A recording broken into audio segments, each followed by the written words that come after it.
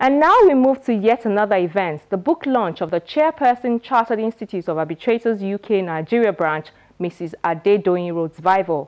The launch was held at the International Center for Arbitration and ADR. It attracted some of the big names in the legal and the business community. My privilege to invite. Arbitration has developed into the preferred means for resolving commercial and investment disputes. Indeed, it is preferred by foreign investors, and so business leaders, the Nigerian business community, lawyers and other professionals need to have a clear understanding of it and the best global practices. And so this group of professionals have gathered here in honor of Mrs. Adedoyin RhodesVivour, a Chieftain scholar who has practiced law for over 30 years with specialization in commercial transactions, international and domestic arbitration, and alternative dispute resolution. Mrs. RhodesVivour has written a book, Commercial Arbitration Law and Practice in Nigeria Through the Cases. Indisputably, the book, Commercial Arbitration Law and Practice in Nigeria Through the Cases by Mrs. Adedoyin RhodesVivour is a treasure trove of information, cases reported and unreported, and practical experience of arbitration law and procedure. A round of applause, ladies and gentlemen.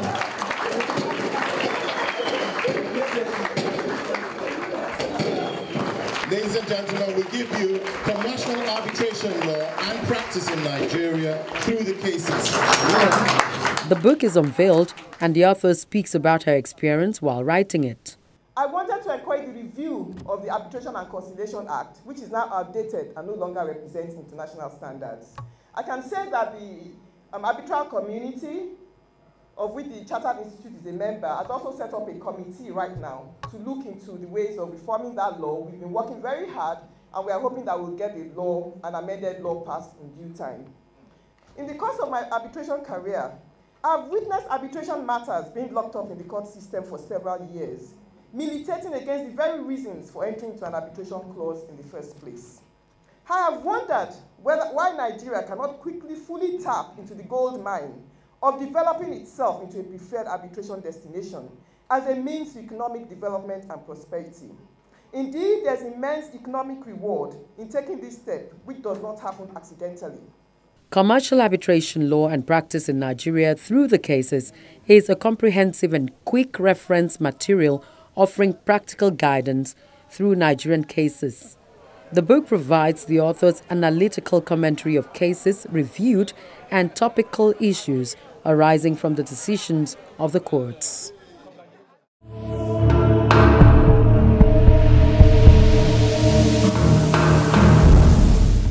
And just before we go, let's quickly do a recap now of some of the top trending stories from the courtrooms.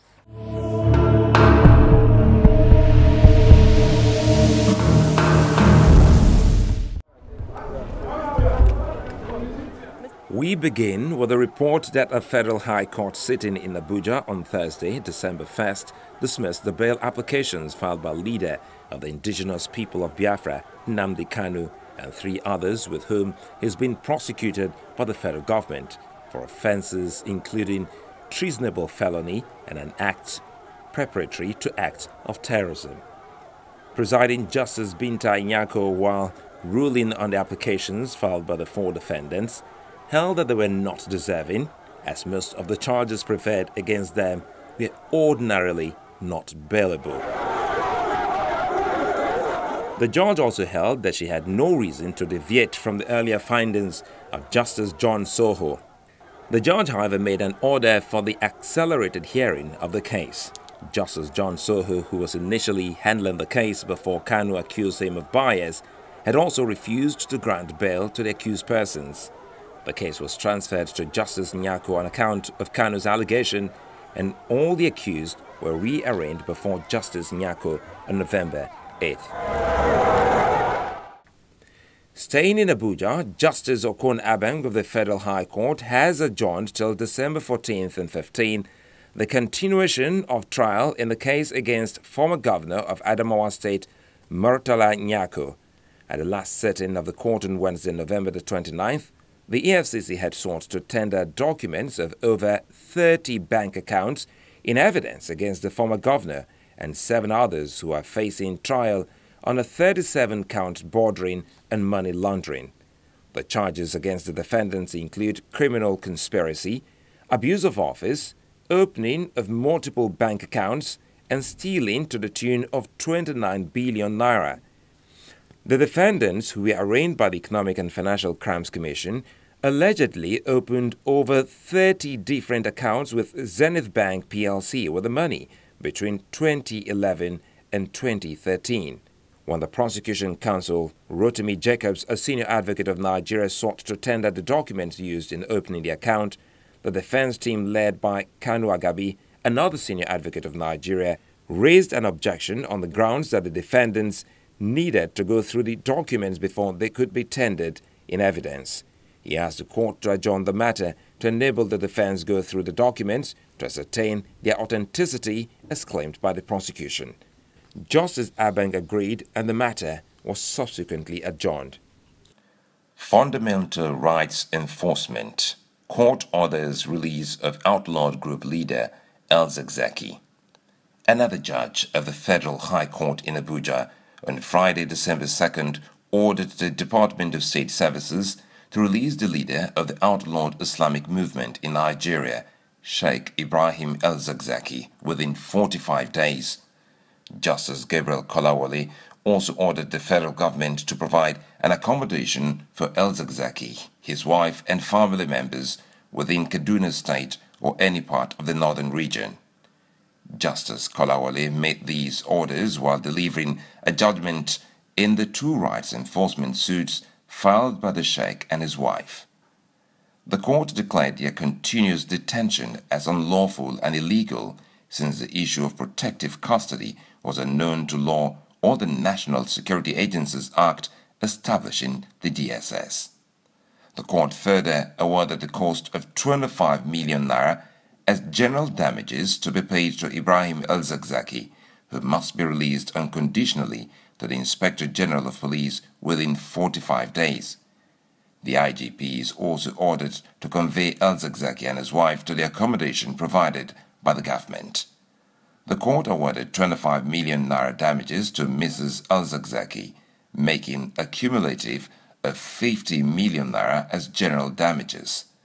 From Abuja, we move over to Calabar, where a federal high court on Tuesday, November 28th, sentenced 16 persons to life imprisonment for adulterating about 100 tons of petroleum product suspected to be automotive gas oil, popularly known as diesel. The suspects were arrested on July the 7th by the operatives of the Nigerian Security and Civil Defense Corps along the Brass River in Bayelsa State while heading towards the sea on the vessel MV Aliza Lila.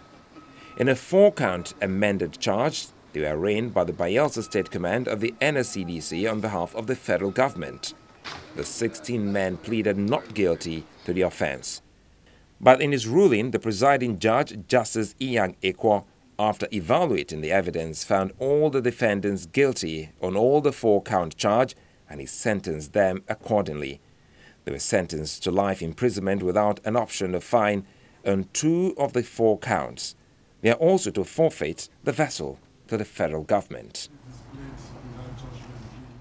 And we round off in Benin City, the capital of Edo State, with a report that the State Governorship Election Tribunal has adjourned till December the 7th to commence hearing on the separate petitions filed before it.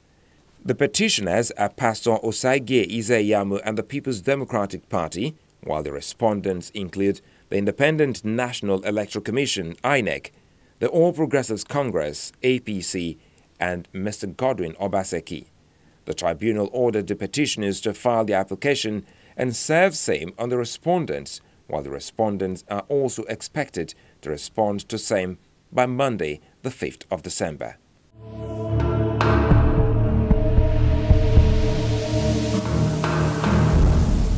And that's the program for today. If you missed any part of it, you can find it on past episodes on our YouTube channel. Do also give us feedback via any of our social media platforms. I'm Shola Shoyele. Thank you for watching.